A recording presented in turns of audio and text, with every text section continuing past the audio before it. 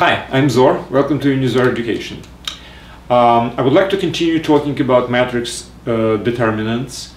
I did spend some time on 2x2 matrices, and let me just remind you very briefly, if you have a system of two equations with two variables, and I'm talking about linear equations, of course,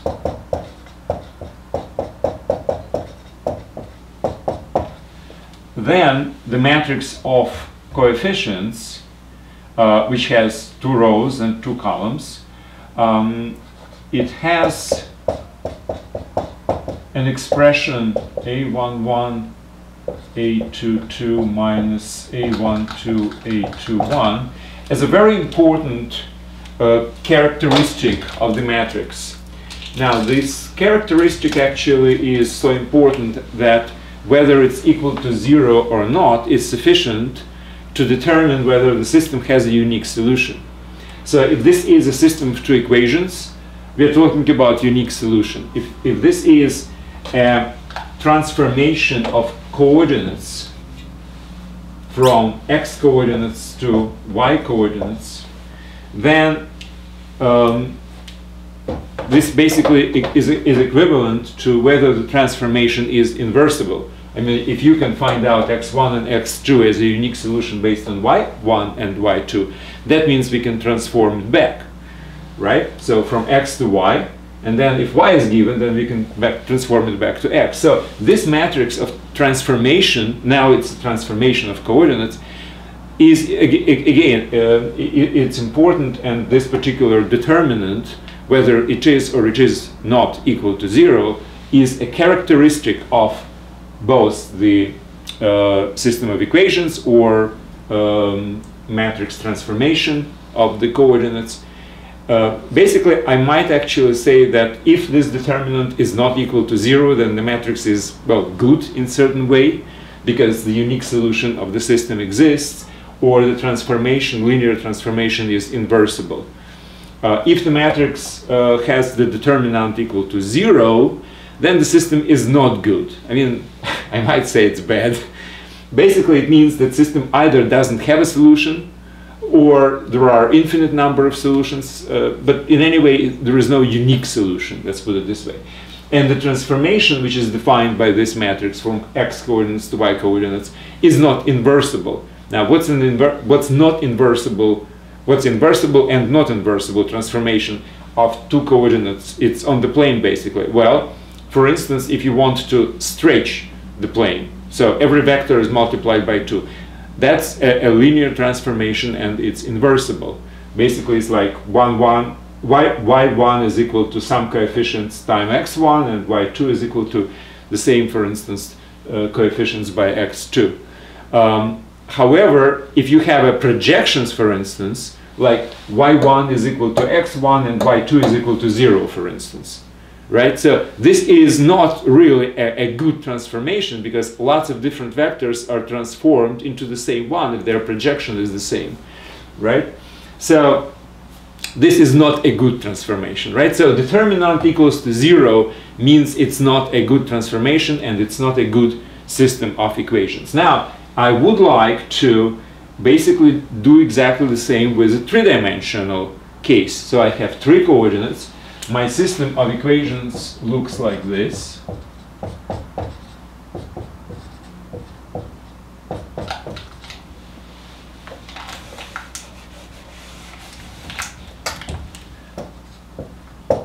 So my matrix of transformation is 3 by 3 instead of 2 by 2. And the question is, does this matrix of the coefficients A11, A12, etc., which has 3 rows and 3 columns, does it also have this particular characteristic like a determinant for 2 by 2 case, which would be again a very indicative of whether this transformation of coordinates in the three-dimensional space is good or bad, whether it's reversible, so to speak, or whether the system of equations has a unique solution. So either or, we are talking about the matrix from these coefficients, A with indices, and the question is it good or bad, and how to determine whether it's good or bad, and is there anything like a determinant for a two-dimensional case which would help us to determine this particular quality of the matrix? Well, first of all, the answer is yes, there is such a characteristic, and it's called exactly the same way. It's determinant. So the question is, what is determinant for a matrix which has 3 rows and 3 columns? So what I'm going to do is I'm going to solve this particular system of 3 equations, and in the process of solving, I will basically determine if I can solve it and it will produce a unique solution, then the system is good. And if there is some condition when I cannot do this, then that would be a condition which I'm looking for, and that would be a formula for a determinant. What's the condition on all the coefficients? The formula basically which combines them together in an expression which either equal to 0 or not equal to 0. So if it's equal to 0, same as a 2-by-2 case, I will say that the system is not good. And if it's not equal to 0, the system does have a unique solution, or transformation of 3-dimensional space is reversible. So how can I solve it? Well, first of all, let me just assume that this is a true system of 3 equations with 3 coordinates. Now, for this, I need at least one of these coefficients not to be equal to 0, because if they're all equal to 0, then it's definitely a bad system, because it has 3 equations with only 2 variables, and it's either doesn't have any solutions or it has 0 solutions, basically, or it has some infinite number of solutions. Or the equation, one of the equations is basically a linear combination of 2 other equations, which means we still have a 2-dimensional case. We have 2 variables, independent variables. So I assume that one of these for x3 is not equal to 0, and just for definitiveness, I assume that a13 not equal to 0. All right, at least one of them should be not equal to 0. Now, how can I solve it? Well, here is my plan. First, I will reduce this system of 3 equations to the system of 2 equations with 2 variables. I will eliminate x3. How can I do it? Well, if I will multiply the first equation by a23 and the second equation by a13 and subtract, then my x3 will cancel, right? And then I will do the same with the first and the third one. I will multiply by a33 and then I'll multiply by a13 and again subtract, and again I will have another equation. In both cases, x3 will cancel out, and I will have 2 equations with 2 variables, x1 and x2. All right, so first of all, let's multiply this one by a23 and this one by a13. All right, and subtract. From the first, I will subtract the second. So what will I have? Well, I will have, on the left, I will have b1 times a23 minus b2 times a13. Well, my most important problem right now is not to make any mistakes, because there is a lot of calculations here which are kind of tedious. But I would like actually to mention that tedious and long calculations, they also have their purpose. Think about Winter Olympics, for instance. You have skiers, cross-country skiers, who are going for like 50 kilometers. Do you think it's fun? I guarantee it's not fun, but it kind of develops your stamina, right? So all these long-distance calculations develop the stamina for your brain. So brain also has a stamina. You have to really be, persevering. All right, so the left part I have just done. Now the right part would be, now the x1 coefficient will be a11 times a23 minus a21 times a13, right? So a11, a23 minus a21 A1, 3. That would be x1. And x2 will be A1, 2, A2, 3, this times this, minus this times this, minus A2, 2 times A1, 3. That would be x2. And x3 will cancel out, because it will be A1, 3, A2, 3 times A2, 3, minus A2, 3 times A1, 3. So it's 0, right? Okay, fine. This is done. Now let's do another thing. We will multiply this by A1, 3, and we will multiply this by A3, 3. Now, the first and the third, and then we will subtract them. My x3 will again cancel out. Now, what would be on the left? On the left, I will have b1 a3, 3 minus b3 times a1, 3 equals to a1, 1 times a3, 3 minus a3, 1 a1, 3, that would be x1, and coefficient at x2 would be a1, 2, a3, 3, this times this, minus this times this, minus a3, 2, a1, 3, x2. Alright, so now I have reduced my 3 equations with 3 variables to 2 equations with 2 variables, right? So now, well, I can solve it, but at the same time, I can actually use the previous results. You remember we were actually researched the system of 2 equations with 2 variables, and we found that the determinant of the matrix of the coefficients is basically a decisive factor. If it's equal to 0, then we have a problem. The system does not have a unique solution. So, if my determinant of this system is equal to 0, basically I will have some formula for all the coefficients of my initial matrix, and if it's equal to 0, that means basically that the system does not have a unique solution, right? So I will just use this. So my determinant for this system is this times this minus this times this, right? That's the determinant. The main diagonal minus alternate diagonal. Well, and again, now my most important problem is not to make mistakes, because I have to make a lot of multiplication, etc. So just bear with me. I hope I will not make a mistake, but any case.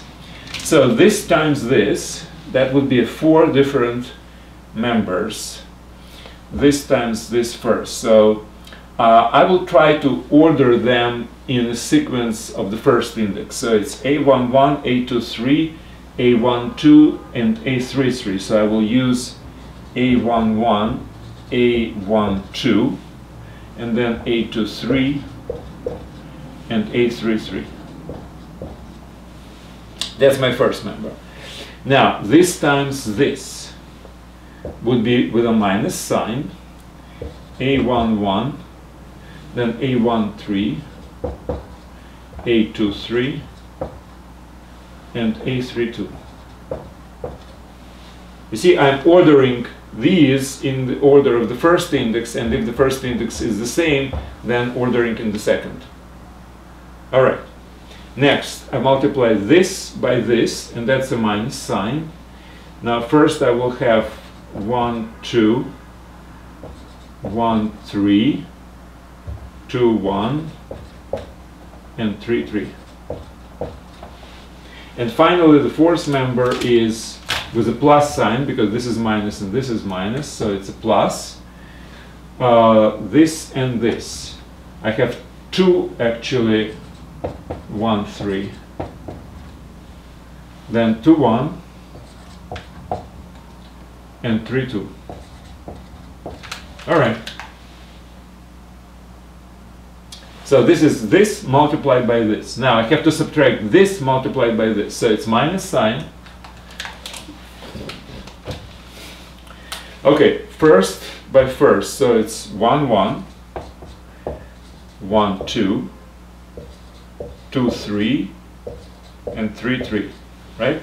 1 1, 1 2, 2 3, and 3 3.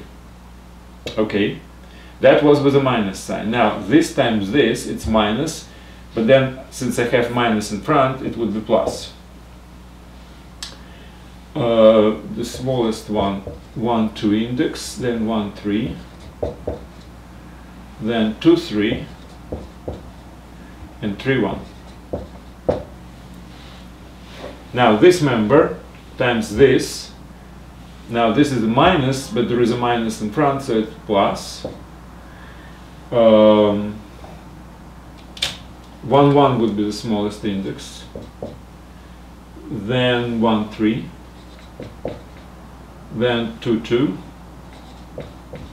And then 3 3.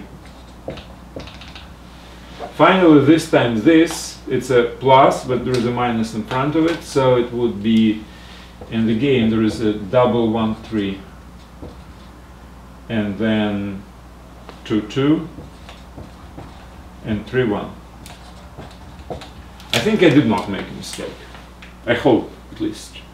So, what can we do about this? Well, this is an expression of the determinant of this particular matrix, right? So if it's equal to 0, I'm in troubles in the sense that the whole system does not have a good solution, right? So I actually can just analyze this, and but before equating it to 0, before actually researching this stuff, I would like to simplify it a little bit. And here's how. Well, first of all, I see that there is something which is supposed to cancel out. The first one and this one, you see, they are the same. Cancel out. Plus and minus, all right? Now, what's interesting is that all other members contain A13 as a factor. You see, A13, A13, A13, A13, A13, and A13, okay? So, I have basically assume that A13 is not equal to 0 because I had to assume that one of these coefficients is not equal to 0, right? So, if I am asking whether something is equal to 0 or not, and I can factor out A13 which is not equal to 0, so whatever will be left after I factor it out is supposed to be either equal to 0 or not, because A13 is not equal to 0, which means I can basically consider, instead of this particular expression, the one which is this divided, factored out one A13, right? So without A13. And I will also do it just regrouping. First I will get all pluses, and then I will get all minuses, right? So all pluses are, and I will try to arrange it again in sequence. This plus, and this plus. This is the smallest A11, so I will start with A11. Now A13 would be factor out here, here, here, here, and here. All right. So I will do it without A13 now because it's not equal to 0 anyway. So A11, A22, A33. That's one. Then I will have this one with a plus sign, because it has the first one, A12, and I'm trying again to be in sequence. Oh no, there is no A13 anymore. Yes, A23 and A31. So this is done, and this is another with a plus. A13, A21, A32. Okay. All pluses are done. Now all minuses. Minus. So this is the smallest index, so it's minus A11, A23, A32. Now this is minus A12, A21, A33, and this is minus A13, A22, A31. All right, so let me wipe out everything else, and basically I do have the expression which I can consider as a very important characteristic of the matrix of the coefficients. If this expression is equal to 0, then I can say that my system does not have a solution, does not have a good solution, unique solution. All right? Now, and this is actually, by definition, the entity which is called determinant of this matrix. So I know that if this is equal to 0, my matrix does not have, my transformation is not a unique transformation, my system of equations does not have a unique solution, etc. Right?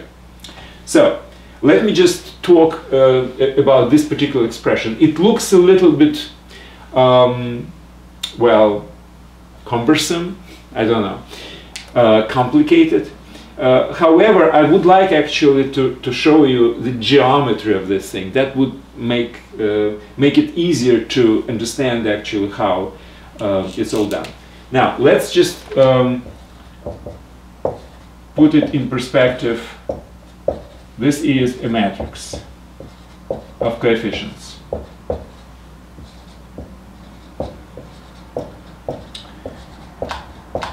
The interesting thing is, I actually do remember by heart this formula. I'll just show you how I remember it. Now look at the 3 positive members. Now this one is main diagonal, right? A11, A22, and A33. So we start from the main diagonal. Now A12, which is this, A23, which is this, and A31 is this. This is a triangle which has a short side parallel to the main diagonal. Now this one, 1, 3, which is this, 2, 1, which is this, and 3, 2, which is this.